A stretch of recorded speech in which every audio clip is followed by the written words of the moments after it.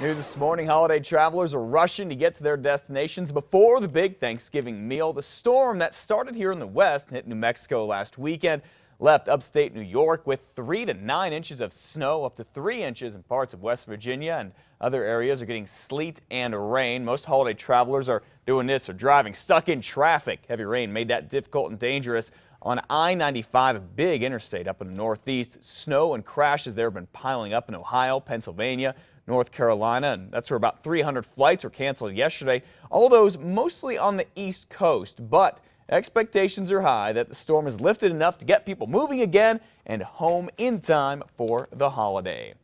Flight problems in other parts of the U.S. did end up causing about a dozen delays at the Albuquerque Sunport yesterday. Flights to Atlanta, Denver, and Houston were the most affected. We checked early this morning, though, and if you're flying out today, everything looks like it is on time.